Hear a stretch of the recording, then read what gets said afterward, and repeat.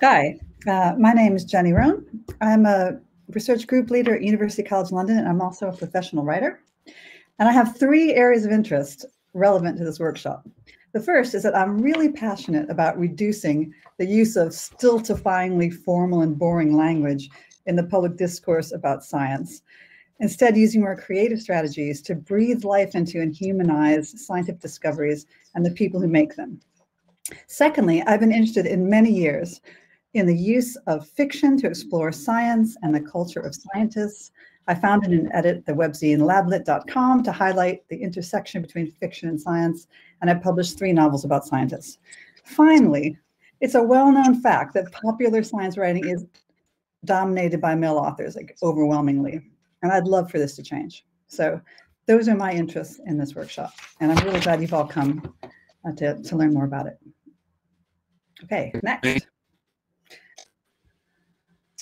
Hi, everyone. I'm Buzz Baum, and I'm a biologist working in Cambridge in the UK. And why am I here? Good question. I've always, the reason I did science is, in a way, one of my first loves was literature and art. And I think reading things like Primo Levi's Periodic Table, that idea of a life scientific, where you bridge, where science is a living, breathing thing which you live, is something that really drove me into science.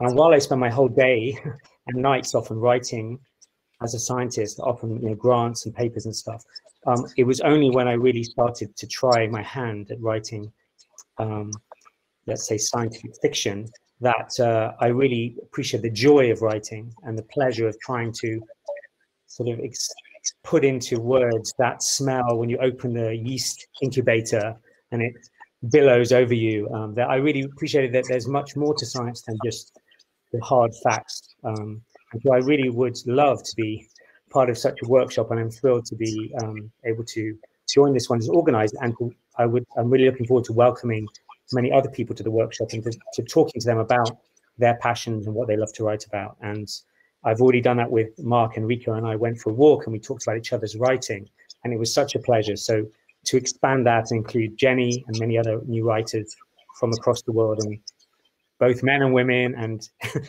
other genders, anybody who of it, the discussion, I think that will be very exciting, and I'm thrilled to be part of this event. Mark. Hello. I couldn't have put it bad. My co-organizers have put it much better than I will be able to do. But I will try to add to it, which is, I'm Mark Miodovnik. I'm a material scientist, and I've worked with biologists like Buzz and Rico, and cross paths with Jenny in her lab. And I love talking to biologists, and I love understanding biology from an engineering perspective.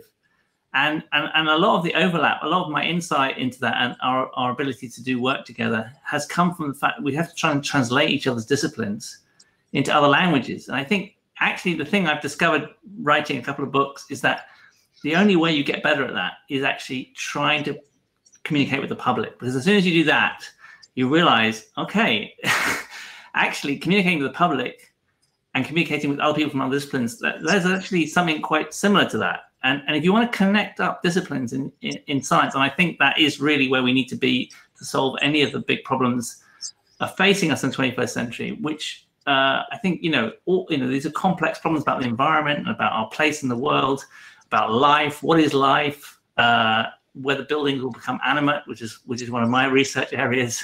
You need to reach out to other disciplines and the public, and that through writing for that public, you get much better at that. So it's not just about the culture of science and understanding how it all works and communicating with each other. It makes you a better scientist. I really absolutely guarantee that is true. So that's what I want to say. Thank you, Mark.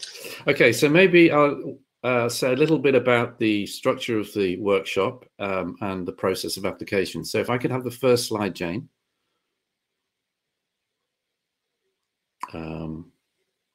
Jane? Good. So yes, the workshop's going to be held in Whiston House, beautiful location in the country, and we'll all be there together, all the participants, and also a series of tutors who've accepted, who range from journalism to various types of popular science writing.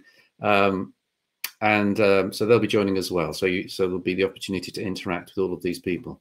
If I can have the next slide. So this is the draft program. The workshop has quite a practical orientation.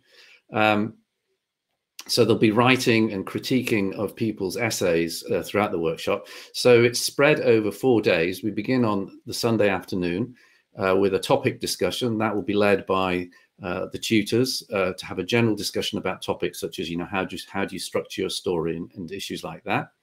Then we'll discuss an exemplar essay. These are going to be essays such as Primo Levi's essays sent out to the participants before the workshop to read, and then we'll discuss them collectively at the workshop. What makes an essay work, or maybe what the faults in an essay are.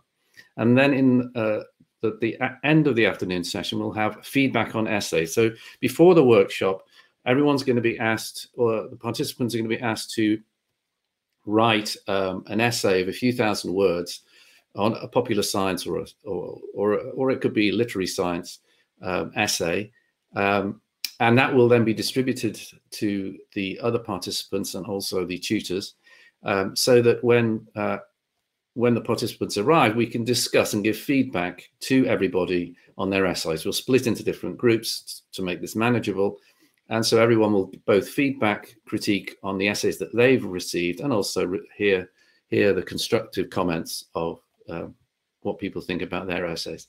Then the next day, the Monday morning, there'll be a writing period when, based on the input of the previous day, people will start to write the participants start to write an essay, or they might be sort of polishing an essay, it's up to them, during the workshop. So the morning's completely writing time. And then in the afternoon, there's going to be, again, similar to the previous day, a topic discussion, a discussion of a different exemplar essay, and more feedback on the essays that you wrote before the workshop.